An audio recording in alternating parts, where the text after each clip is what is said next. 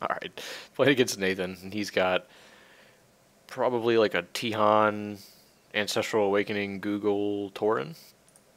I'm going to keep, and you can go first if you want. Okay. Okay, here you go. Alright, let's draw a card. Not a turn 1 quest. We'll just go Tabards, pass back. Pass back. And I'd like to taste whatever he does here. Taste it! If it's an equipment or something, I'm definitely tasting it immediately. Just don't want to fall behind. We can put a Signet in, force him to deal with that. Signet tokens are real bad versus Squall and Wavestorm. Here you go. Wow, he does nothing. Okay. Well, now I want to... Well, let's just pay 2, and I'll put a Signet in play. We will play a Signet. Pass back. One of your favorite Shaman All-Stars? Sure. Okay, well, face down. I'll put that in a moment. I'll wait for our opponent to Okay, play the game. Let's make a guy. Naga. Okay, we're gonna make a 2/2 Naga Mage. Nice. I like the token. Yeah, need to get one that's actually with the that looks like a little mini version of her. That'd be fun. But we'll get there when the budget stages. Okay. This is turn 3, so I can Deathscrounger, leave up counter spells, or we can Nether Attunement, leave up counter spells, or put a Kil'ruk into play, or we can just go multiple allies that he can probably just Scourge away.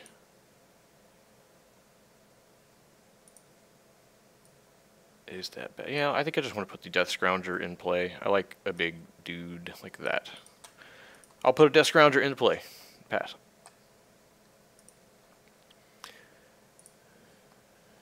He's ready to scrounge. Okay.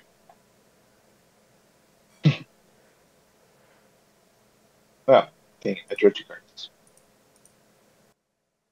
It's cool, just put it back. Oh. No worries. Yeah. Alright, Dark Spear.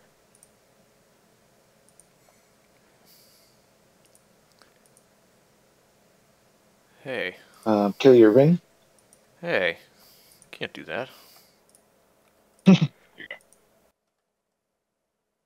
Oh wait, I have a response. Sorry, I'm just sitting here. I'm gonna taste you when you play your guy. Oh, duh. Okay. That's dead. And you take Mighty 1.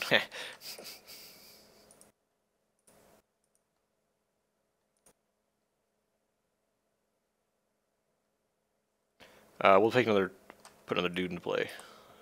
Take 2. Make a Naga. Draw a card. There's another card. Get in for 5.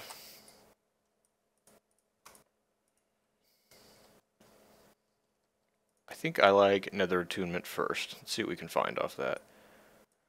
Let's do a Nether Attunement. See what's gonna happen. Spin the wheels. No bad choices here. Oh man, you know what Nether Attunement likes to do? Let's Nether Attunement.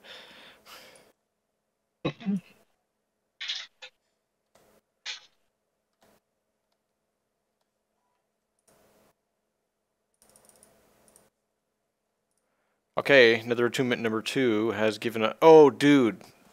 You know what Nether Attunement likes to do? You know it. Let's go with the Nether Attunement. Those water elementals are so shiny, though. They are. They are. Okay, Nether Attunement, what did you find me? Oh, don't reveal everything. Okay. Let's go ahead and put this ice barrier into play. That seems good. Alright, now I think I'll just put a Kil'ruk face down. I don't think he's going to be super useful. I got other ally generators in play. His tempo's so bad. I'll pass back. So I can complete this at instant speed. I could have completed Worthy for Okay. 1, 2, 3, 4, 5. Yeah, I could have drawn 2 off Worthy, but I want to leave up Fizzle since I have a 5-drop next turn or a sweep your board next turn. Got a lot of damage in play. He's got multiple engines he has to deal with. This is technically an engine. No allies in here yet. I'm going to pay 2, reveal 15, pick the best. Yeah, right. That's good. Meanwhile, you're like, put a totem in play. The one card I played this game, I've been interrupted. So.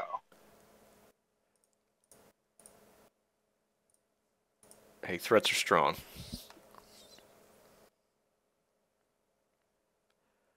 Was Jadefire worth playing out at some point? I mean, obviously leaving up the Taste was the right play there. Keeps our engine in play.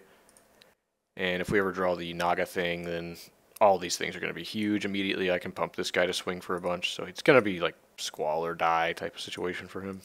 Okay, are we going to fizzle this? We can't. Alright, so I get to lose my... Alright, let me think Ice here. Barrier or the rain?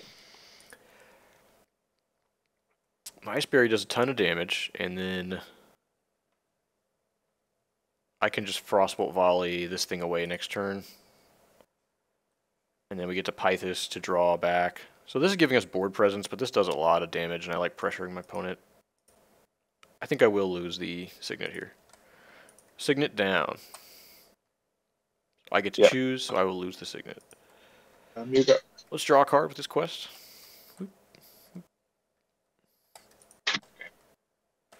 Ping you for 5. All right. Go to 12. Alright, so I think we want to attack for 4, and then these... I might leave back, so that his Wavestorm doesn't damage them. And then we can just Pythisss, draw some cards up, or we can Frostbolt Volley now, clear this thing off the board. That's our turn, though. We pay 3 for that. Then we can maybe complete a Worthy of Passing. Gotta do some strange math here. I think it's attack for 4, okay. Volley, and then we have 1, 2, 3, 4, 5. So we have to play a resource in order to get the Worthy for 2. It would be 1, 2, 3,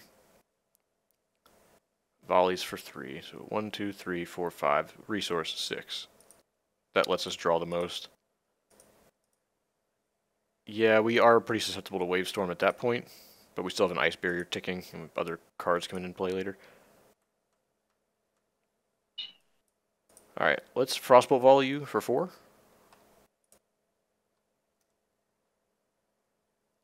Pressures life total significantly here between these frost spells. Ouch, okay. So I got to 16. Get in for 4 here. Okay. Alright, he has it. So now the Worthy play is not so good. Now we can complete Worthy for 1. It's Worthy of Passing. Draw a card. Okay. Pass back. Now Wavestorm bounces my Ice Barrier. Really set myself up poorly there, but I have a Fizzle for the Wavestorm. So I get to hopefully keep my board and my lethal ability in play. So, pretty much love to fizzle anything here. I don't want to lose all of my tempo. Opponent's got 13 health left, and we have 5, another 6 on top of that, so we're doing 11 a turn. It's working out here. Just control elements, and then Pythisss will draw us quite a bit when we get to that point, but we've drawn this Fizzle since the beginning of the game. I'd like for it to be impactful. It's not going to hit Ancestral. That card's good. Ancestral Awakening? Yeah, that card's good.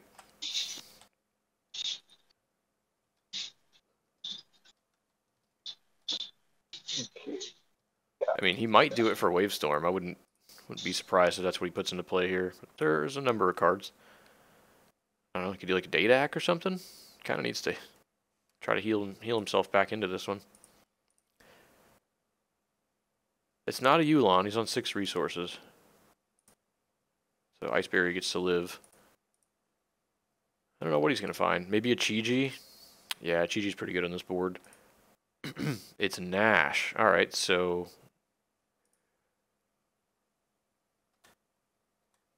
Alright, so Nash. John Cena music. Okay, he's got 1 health. Yep. Oh, 5 damage. Okay.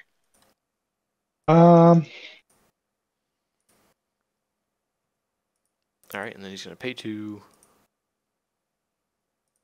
Go ahead and cast Chain Purge as well. Oh, he had it. Alright, Fizzle the Purge. Yeah. Okay. Well, yeah, that was never going to happen then. Here you go. 5 you. All 21. Right. It looks like we just Pythisss here. 1, 2, 3, 4, 5. Yeah, we're not going to be able to complete. Alright, the storm here. Let's just Pythisss first. See what we can do. Is that better than going 4-drop? Yeah, because then I can exhaust myself and this ally so this guy doesn't get to attack, and I just keep pinging him for 5. Yeah, that or I just play a 3. I mean, he can attack and take off 1 counter. Well, who cares about 1 counter? That's not significant. Let's draw some cards here. That's why this card's in the deck. Let's draw some cards. Okay. Ah, great. I don't need that many Pythisses, but we got them. Why not?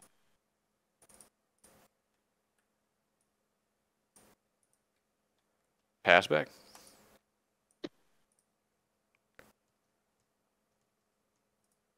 So, we got threats, and we got an ice barrier. So your deck uses Tihan, not the Aurastone Hammer. Yeah. Yeah, I was just trying to save space. So instead of running like the heirloom package quests, so it might be a little more consistent there.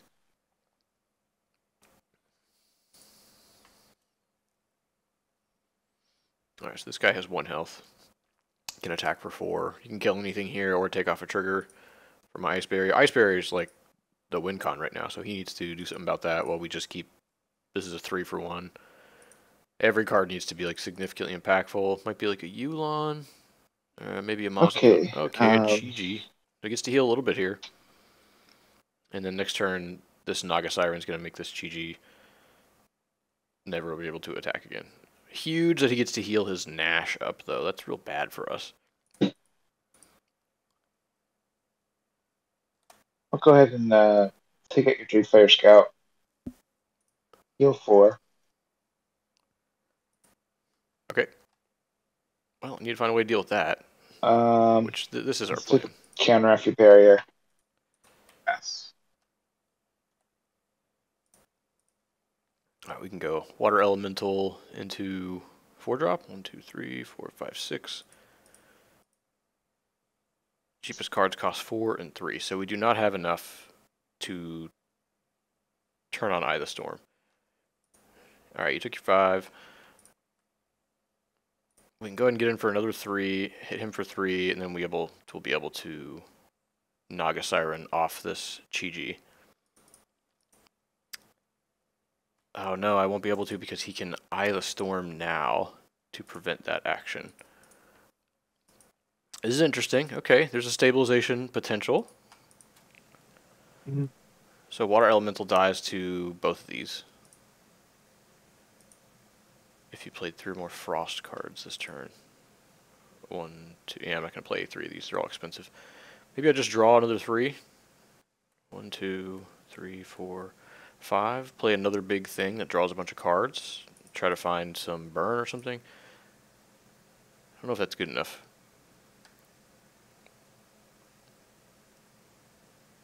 Yeah, these cards are so expensive. Oh well, let's draw while we can and see if we can't find an answer out of this. Okay, let's draw some more cards.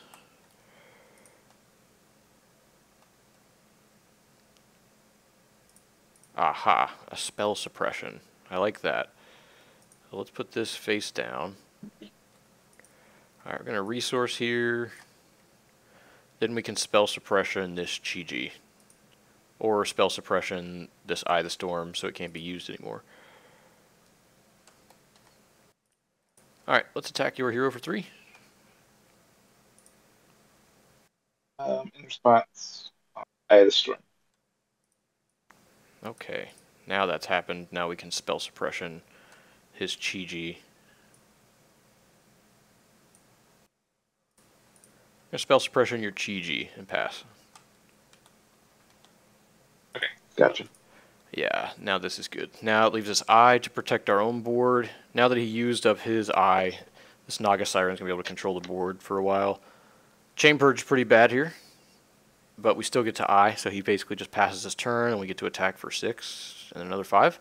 So we have lethal on board.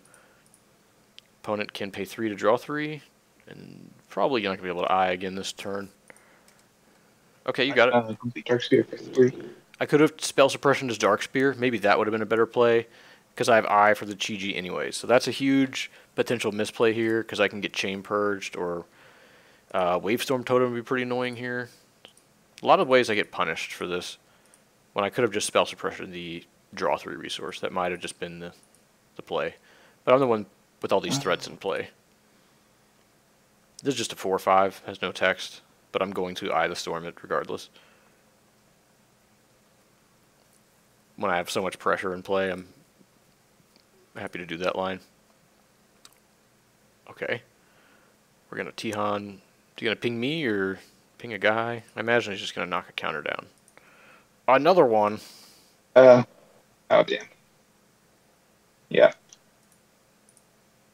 Target the hero. Okay, it's happening. Is he going to Valera? Okay, I'll go on your hero for 4. Eye the Storm the board. Like. Oh, of course. Okay. Now that's bad. Oh, yeah, I can't get a barrier, so I'm just dead.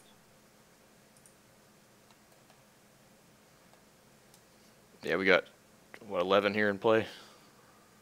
5 plus the 6.